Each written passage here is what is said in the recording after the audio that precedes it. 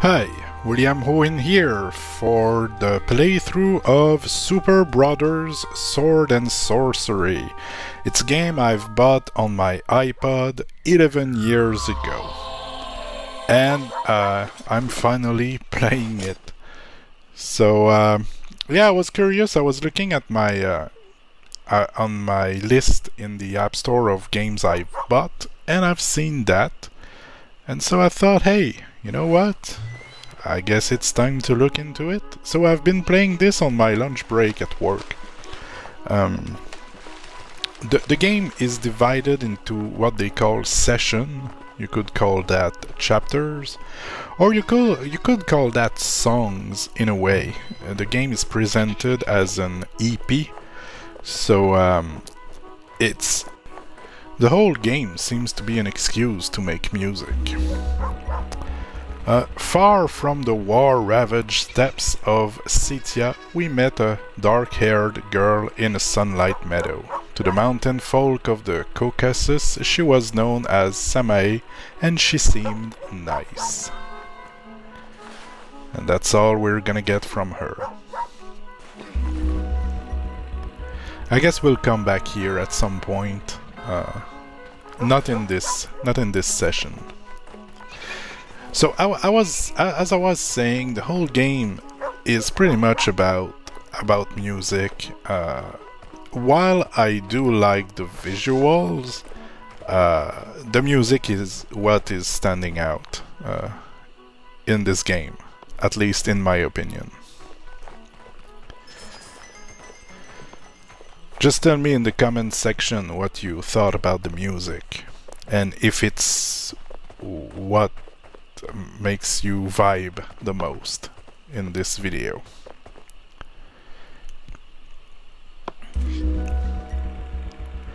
The wood-chopping woodsman chopped wood. To the mountain folk of the Caucasus, he was known as Log Fella, and he seemed cool. Log Fella knew all about our hopeful errand, and he agreed to lead us up to the old road. Still, we definitely got the feeling that he wasn't super jazzed about this.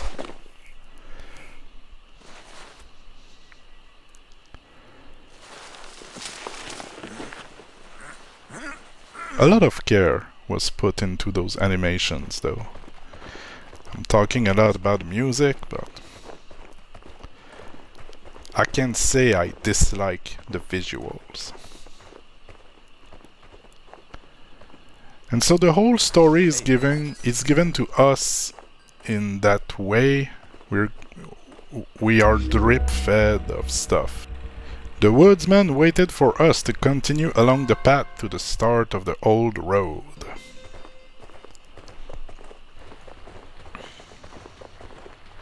It sucks because right now, as I'm recording the voice, I'm recording this after the fact. I've played that like 2 days ago. I cannot hear the music while I record the voice, so this sucks. But this is the setup I have. Scythia, Cimera, Assyria, and Persia. These are all kingdoms of men. Mingita is the kingdom of the cloud. Not sure I said all those words correctly. The woodsman confirmed 100% that he had the only key to the locked door in the stone wall. It was a really nice looking key. We were totally ready to just touch and hold on the path ahead to move it, move it, move it. I think it's from the song. I like to move it, move it. Maybe, I don't know. I'm just saying words.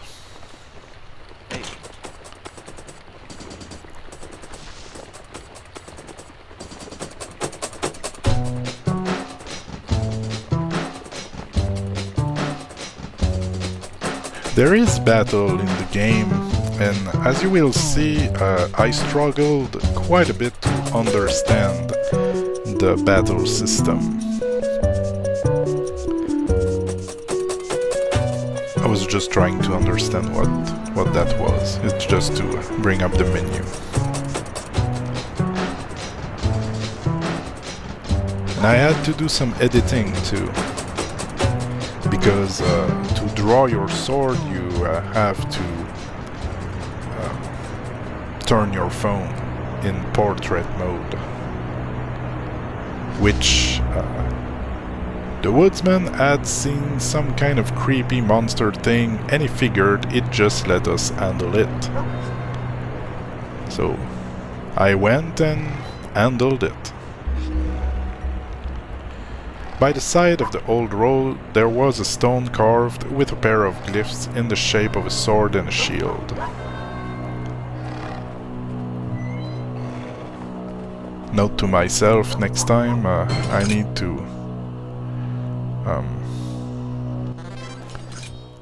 need to keep the words on the screen a bit longer. It's kind of hard. So here I didn't know what to do, but I thought I could block him and attack back, but didn't seem to work. So what worked is that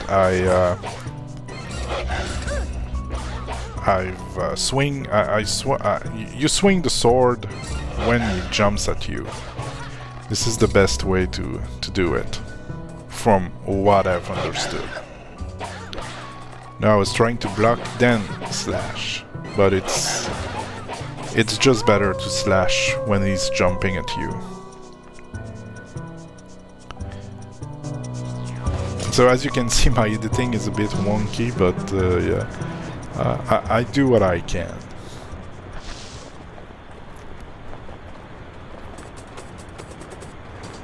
And while I was playing it, it felt like this could have been released yesterday. It didn't aged. That's the beauty of those games.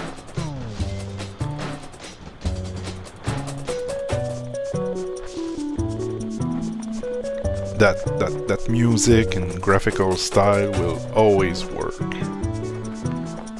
At least that's what I believe.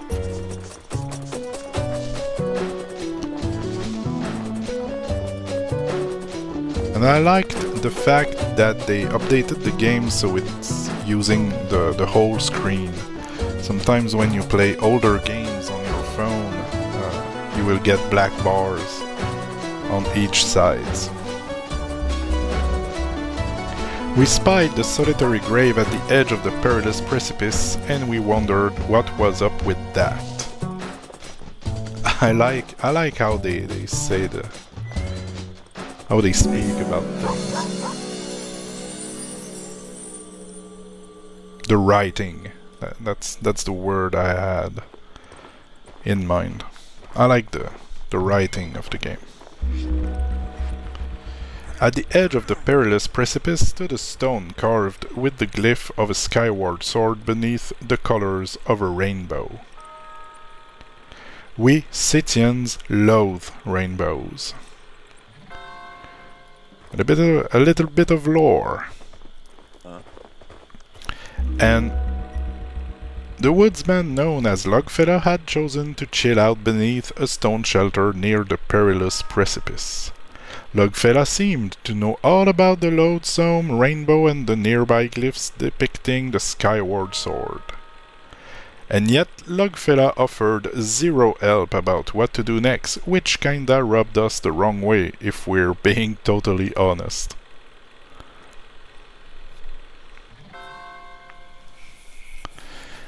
And I was a bit lost. I was rubbed the wrong way. The woodsman, oh yeah, it just repeats the same thing. And yeah, I was rubbed the wrong way. To one side of the perilous precipice stood a wondrous dolmen thing that sheltered two comfortable-looking seats. So I thought, hey, I will sit. Probably something will happen. Huh. That's cool. But nope. We can, why don't we just... The graphical style reminds me of Songbringer. You can look it up on my channel. I have quite a few videos about that. The bushes, they're very like Songbringer. Well, Songbringer is like this game because it was released before. And sorry about that, it's just I tried to draw the sword.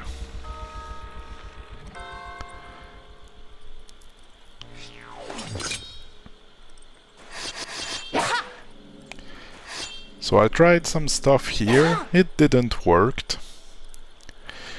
You need to do it in the rainbow. I should have thought of that before, because we see the rainbow on the...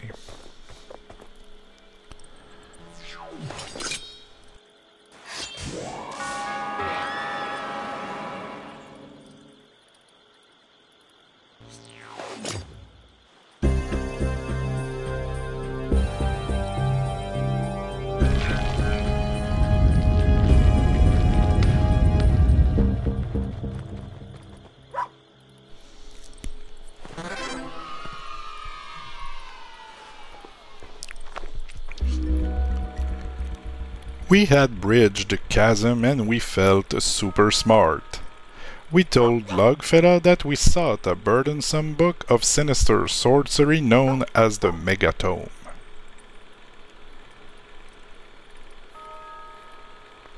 The Megatome lurked somewhere in the haunted darkness beyond the perilous precipice beneath Mingita.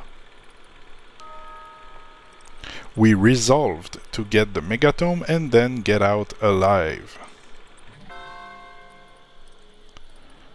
So let's go get the Megatome. I love that they named the book that way.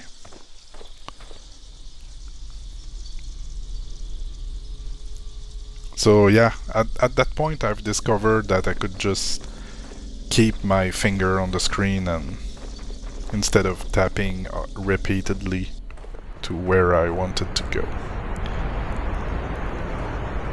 Which is probably a better way to moving around.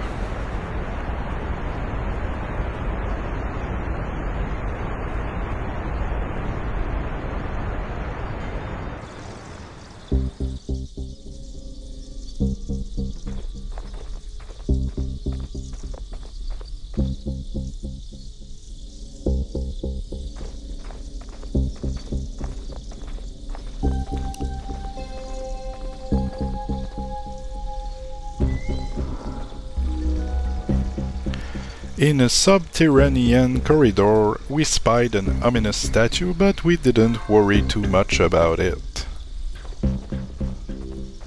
Maybe we should've.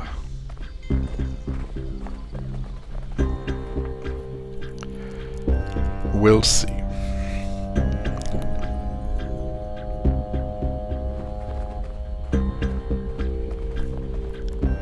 Now, maybe I should have cut this part, but decided to keep it in anyway, but the right way is the middle stair. There's nothing much to do in here.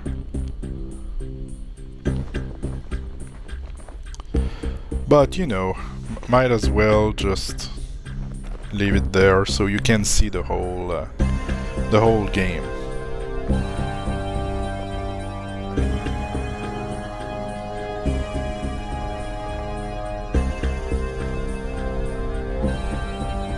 But there was nothing much to see. Maybe there's some type of new game plus where something else appears when you replay the game. I have no idea. I know very little about this game actually. I've bought it because it was kinda hype when it came out years and years ago, but I remember trying it for a few minutes back in the day and that was it.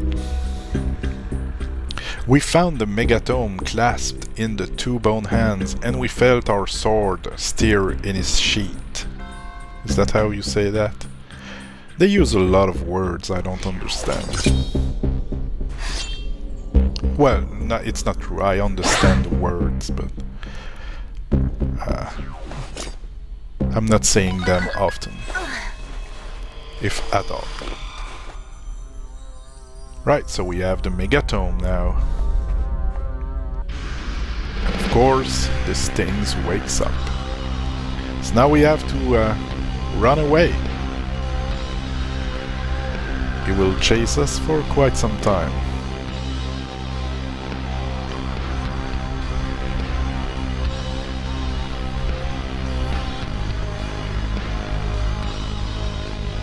And sorry about that, but when I was playing on my lunch break, the music in this part of the game was way too loud. I really had to drop it down a bit.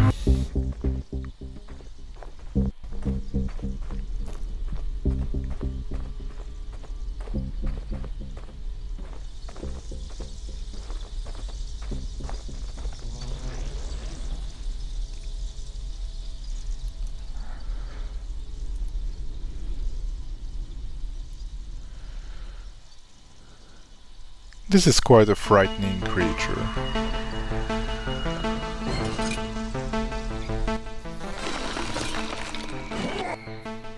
And so I thought this could be hard because I sucked with the wolf, but it was really not that hard. Then again, I don't think the game is that much about combat. It's really an adventure game focused on music. This is what I'm getting out of this first session of playing the game. I'm looking forward to play it some more.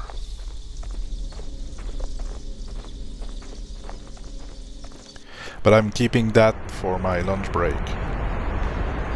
The first session was 20 minutes. So if it's all 20 minutes session, it's perfect for a lunch break recording.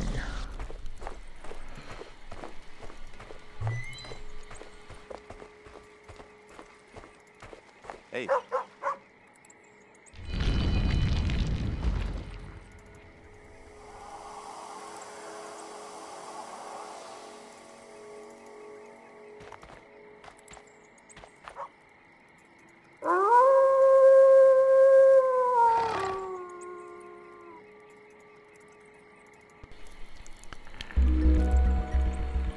We had retrieved the Megatome and Logfella was 100% ready to move it to the safety of his lodgings. We sensed a gathering thunderstorm, and yet a little song began in our heart.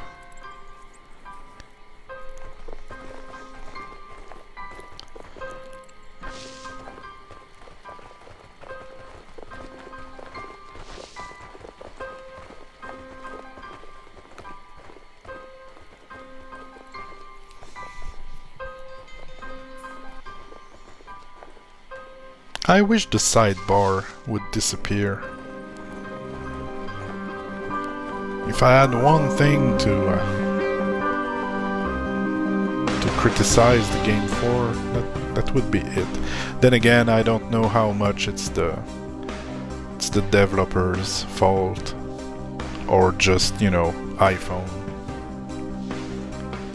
But I wish it could not be there.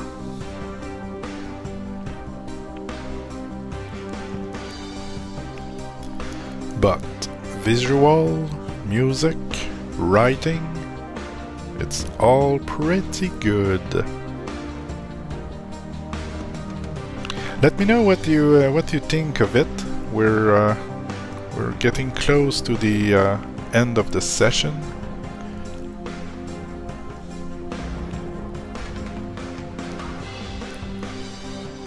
But yeah, let me know if you're looking forward to see more. Astride the log bridge on the old roads to the grim flagpole.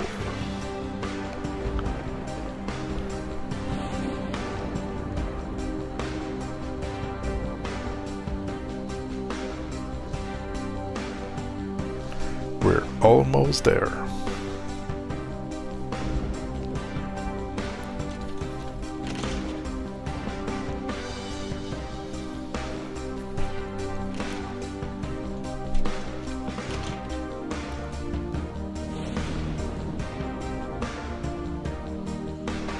I'm sure we're gonna see that beast in the future.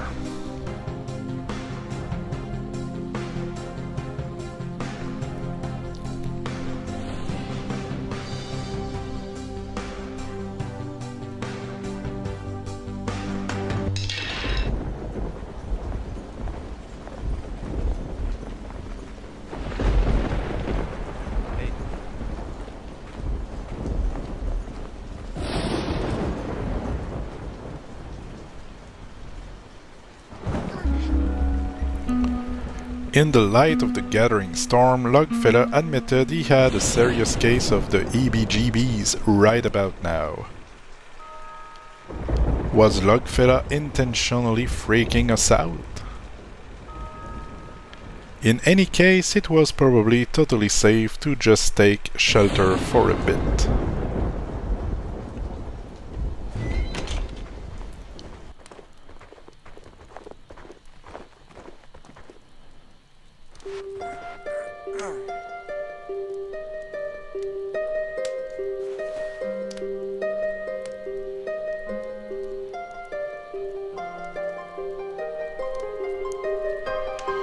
And that was Session 1 of Superbrothers Sword and Sorcery.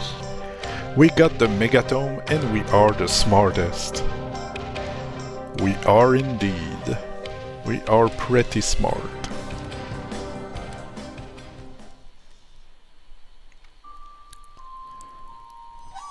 So you've awoken the deathless spectre who slumbered in the darkness beneath Mingita. Yikes. Consequently, a sinister thunderstorm loom and the lovely people who live in the stone hut are a little heartbroken. The upshot is that you got the burdensome book known as the Megatome. In our next session we'll discuss its strange purpose.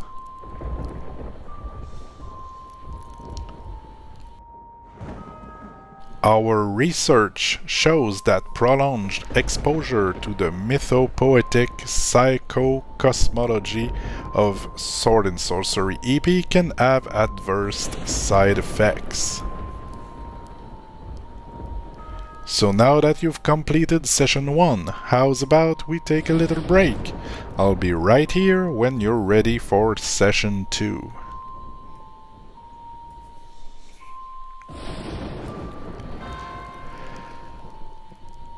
So this is it for the first session of Superbrothers Sword and Sorcery. Let me know what you think of it. Let me know if you want me to do any changes for Session 2. And until then, bye bye.